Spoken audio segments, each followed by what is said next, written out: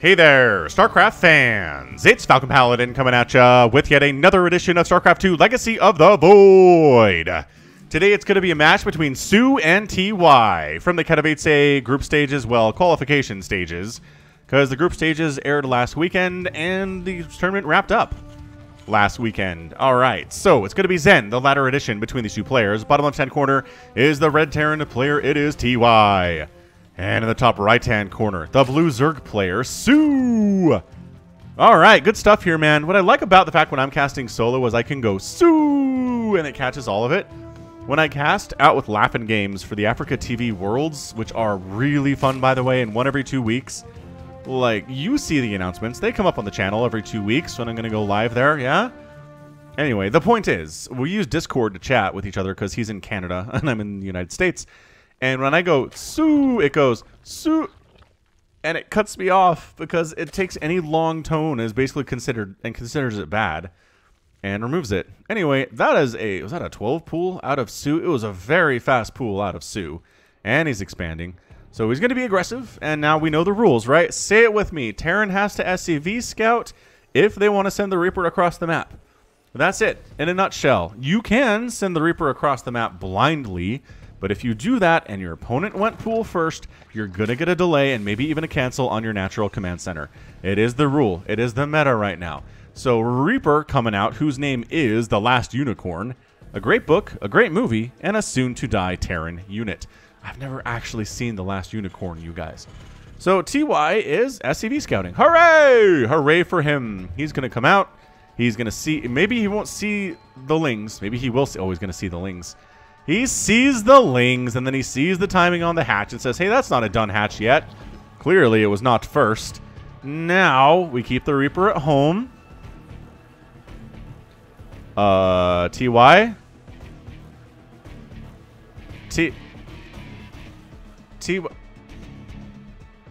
TY?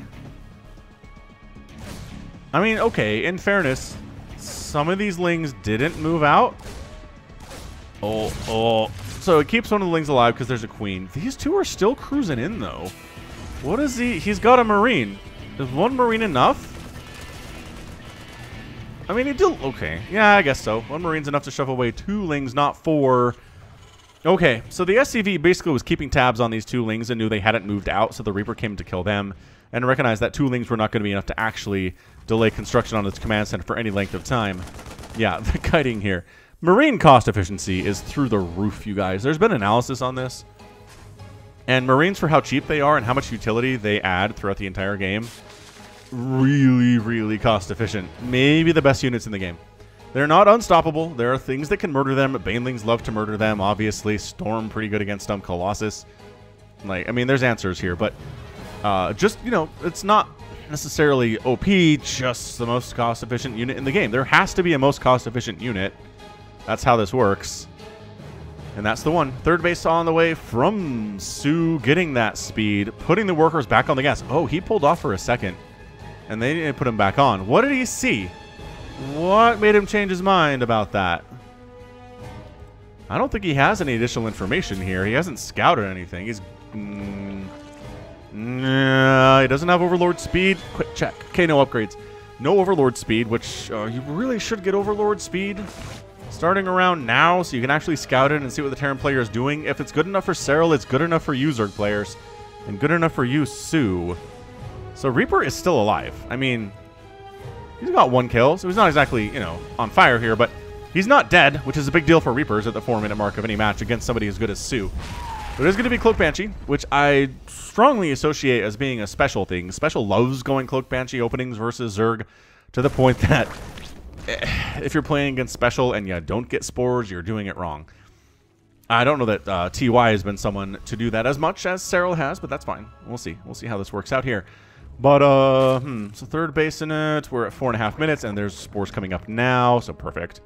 He's got this figured out. It's more of a Protoss thing to get the safety spores at 4 minutes, but against Terran, you're going to want the safety spores too, especially if you're entirely blind, as soO is. He has no idea. No idea what's happening. So a bit of a small push here from some Marines and some Hellions. And it's just not really enough to cause problems here. There's 3 queens. There's a bunch of lings out. They do have speed. If you want to engage onto the creep, we will happily kill you, says soO. The Overlord. Oh, I thought maybe I saw an Overlord come in. No, because they don't have speed. Interesting. So Banshee getting some work done here at the natural. Does end up 4 drone kills there. Coming into the main base. Going to take some queen hits real fast, though. Was it enough for... Ah, missed on that one. Almost got another drone kill. Did get another drone kill. Ends up with 6, which is a decent number. And does manage to escape into the dead airspace back here. So funny story. I'm not sure if you guys saw this, but there's the Team Liquid map contest, right? Which is how they decide what the new maps are for the new seasons of Ladder. What the heck are these What are they Are they trying to... What? Were they trying to mine through this to open up the door so it's easier to attack up this way? I have never seen that attempted. I mean, obviously it's not the first time, but boy. Anyway, Team Liquid map contest, they had the winners, and then they were like, we had some problems with the voting. We believe it to be invalid. We're going to vote again. It was like, wait, what? I've never seen that before with the Team Liquid map contest. So, there were some complaints from Zerg players in the maps that were chosen for a lot of reasons, but maybe they're doing it again. And I don't know if that's over by the time this posts, but maybe you can talk about it in the comments if they have the new map pool. And anyway, one of the maps had an island base. An island base. When's the last time a ladder map had an island base? I want to say Wings of Liberty. Was there a Heart of the Swarm map that had an island base? I can't think of one, to be honest with you. There was Scrap Station, which was part of the beta for StarCraft 2, and as well, I believe it existed in Wings of Liberty. I remember playing games on that map, and I never got the beta. Anyway, I'm sure somebody has a better memory than I do. We're talking about 10 years ago now, which seems insane to me that StarCraft 2 came out 10 years ago, but it did. Time marches on, friends. As it always does. Spire on the way from soO. Okay. Oh, he might go for that Ling Bling Muta thing, which we don't see a lot of players do, but soO is one. Scarlet is one who will do it too.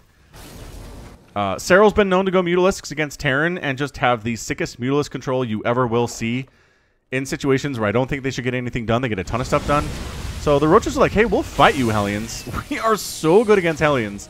If you want to stand and fight against us, we will absolutely tear you apart if that's what you want. 4th base on the way from soO. Spire is done. There it is. Spire's done, and absolutely no flying things. So he might just be setting up for Broodlords here, as Infestation Pit is coming up. Baneling Nest just now starting, which I think might be a problem for soO. This is a pretty heavy Marine tank setup with some Hellbat support, and Banelings would be worth their weight in gold. Every once in a while, this Borderlands skin really sticks out to me, especially on the Hellbats, and it just looks like Borderlands. I haven't even played a lot of Borderlands. I imagine people who are watching who have played a bunch of Borderlands are like, this is crazy. So the drones transfer into an active war zone, which is a horrible decision. Gonna try to hold this with like Roaches and Queens and some Ravagers. Lings flank attack and immediately get roasted to pieces. That's a canceled hatch. And TY is playing this exceptionally well because soO skipped Banelings. Why would you skip Banelings, soO? Why would you go Roaches? Maybe he was expecting mech. This Roach Ravager Queen thing really makes me feel like he was expecting mech. And I mean, in fairness, Drilling Claws are on the way, which is sort of a mech thing, and these Hellbats are sort of a mech thing, and these tanks are too, but it's like 9 Marines at a time right now. I think TY recognized that soO doesn't have Banelings, and that means Centrifugal Hooks is a long ways away. And that means soO's in a lot of trouble. Again, I do not like how Roach Ravager trades against Bio. I don't. I never have. It is one of my least favorite things in all of StarCraft 2 is watching Roaches and Ravagers fight against Marines with Stim and Combat Shields and Medivacs, because it feels like the Roaches and Ravagers should win, but they just get wrecked. They get riggedy wrecked, son. Replacement 4th base trying to come up. TY trying to harass it. Look at this. Look at this right here. This is exactly what I'm talking about. Ravagers do so poorly against Marines with Combat Shield and Stim and Medivac support and 1-1. God, all right. That night, I mean, I don't want to call the game early, but holy smokes. It is a 3-basing Terran versus a 3-basing Zerg at the 10-minute mark of the game. And it's a lot of trouble. It's a lot of trouble right now for soO. TY has been playing this perfectly. I don't know if soO misread. He does have Centrifugal Hooks now and a bunch of Banelings. So, I mean, you might be able to hold on at some level, but pick up, boost out. Corruptor's trying to chase. They have little boosters themselves because they're mech units, but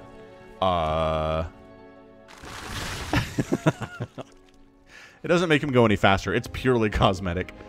So replacement 4th coming up again for soO, and taking a 5th up at super secret hidden base up in this area, which I feel like more proxies should happen at, but I've only ever seen it happen once in a cheese game from last week. Hey, if you don't watch the cheese compilations, the cheesy games that I post every month, you really should. I don't feel like they get nearly the attention that they should get on the channel. I know it's not pro level play, and I know most of you are here 100% for the pro level play like this, but man, cheesy games from low level players are so fun. I mean, I always laugh my head off at least a couple of the games every month.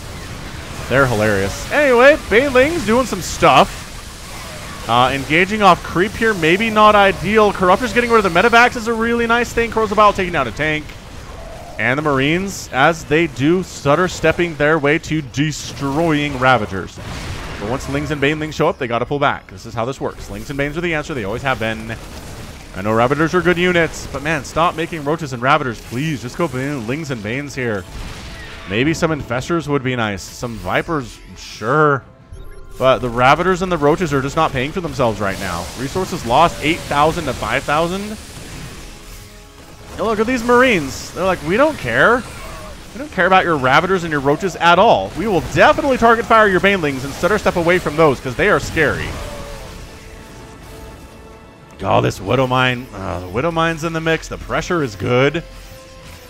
TY is just handling soO right now in a way that I haven't seen soO handled in a while. He did win that Premier Tournament last year. He's had a great calendar year. Spoiler alert, he did end up qualifying for the group stages of Katowice, so this game doesn't matter in the long run for that sort of thing because both players made it in.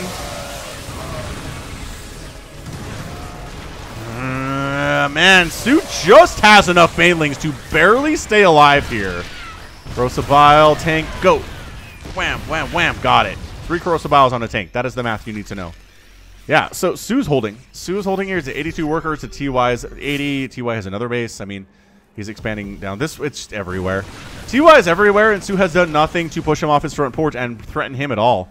The creep spread is sort of anemic right now. I mean, again, he's really dealing with what is going on his front doorstep. I totally understand that feeling. Bend there, friend. But again, coming in with a bunch of Banelings is awesome unless there are Widow Mines and then your Banelings all die. This is awesome play from TY. Terran players everywhere should rejoice at this level of Terran play. soO, all right, soO says, Widow Mines or no Widow Mines, screw it, we're going. And high ground advantage, leaving the Marauders to absorb some of the Baneling hits, and then pulling back to the safety of a planetary. So soO has successfully evicted the Terran player from his front door. soO's going for 3-3. 3-3 also on the way from TY, so at least it will be even upgrades here for the Zerg player. He needs to do something else. He needs Ultras, or he needs Broodlords, or he needs Vipers, or he needs Infestors. I really don't think this Baneling Ravager style play is going to last for much longer in this game. We already saw how cost inefficient it has been with the 16,000 resources lost for soO, 12,000 lost for TY.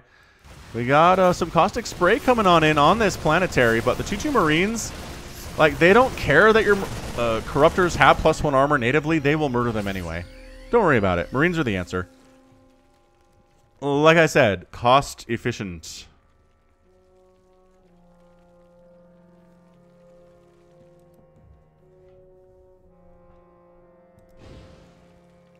That Widow Mine drop? Yeah. Widow Mine dropped attempted over here. Number of lost drones is 11 in this game, which is kind of crazy for how aggressive TY's been here today and how defensive soO's had to be. That he's only lost 11 drones is kind of a miracle. Widow Mine. Good split on that. Great. I mean, that's a sick split from soO. That is hard to pull off, everybody. I know it looked easy, but I've never done it. soO trying to retake this base over this way. The tanks just... What? Okay. I don't... You do more damage single target when you're not in siege mode. But it doesn't matter. The hatch is canceled anyway. TY is maxed out with 3-3 Marines. Okay, that is a bad scenario there. You don't want that to happen to you. Tanks are down. Big push coming up the left side, though, which soO does get advance warning of because of this creep. But I don't know if he can save it. That is a lot of damage being output into that hatchery right there. He's going to try to come up the ramp anyway and make something happen. Corruptor standing in, taking fire, getting rid of the medevacs as well as they can, too. But the hatch goes down. Big-time TY plays here today, ladies and gentlemen. He has killed 2 hatches and canceled at least 3 or 4 others, it feels like. These Marines are still alive, by the way. I don't know how, and now they're dead. But TY has been expanding like a crazy person. He hasn't lost. He hasn't come close to losing a base today at all. And anytime the Zerg player is on the back foot this much, losing bases. Hey, look, Vipers. soO figured out he needs something besides Roaches, Ravagers, Lings, and Banelings. Who knew? Okay, and Corruptors, I guess. Another hatch cancel. I'm telling you, I wish this interface kept track of cancels. You just want to envision how the income is favoring the Terran player in the last 10 minutes. Yeah, this is what we're looking at here. That is insanity. Ling's trying to get something on a planetary. No, not without a Banelings. Top left for TY. Again, this is as much a start-to-finish shellacking of a Zerg player I've seen from a Terran in a very long time. We've seen Terran wins. We haven't seen this on the channel in some time. Not against somebody as good as soO is. Alright, and as I say that, soO does end up getting his first base kill, which TY is happy to evacuate because he has several other bases that he can get the income from right now. Like, for example, this one that he's building. Another attack sprinting and stimming across the north to murder a bunch of drones. Kill this hatchery for the second time today. And soO's just out of position for it. I mean, TY has been everywhere.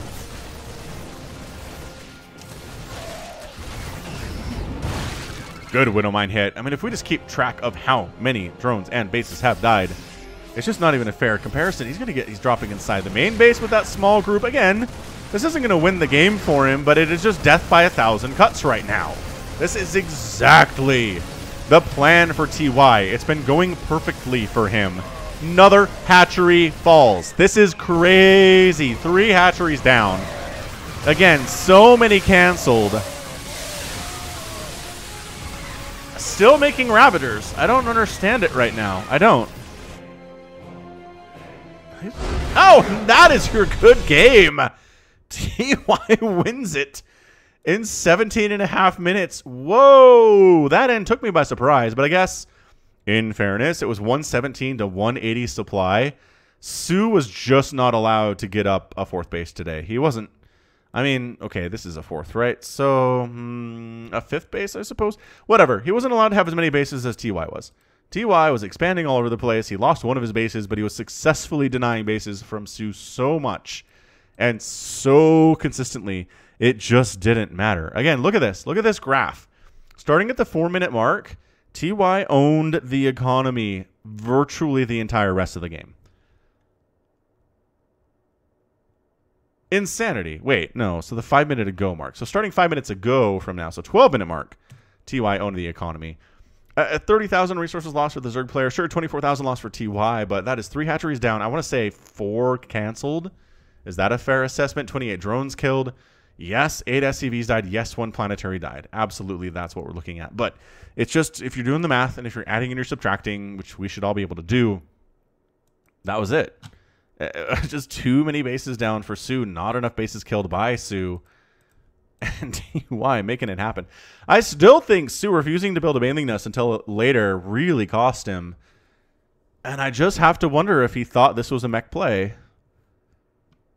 Did he think this was a mech play? If this was a mech play, sure, Roach Ravager early is going to make a ton of sense.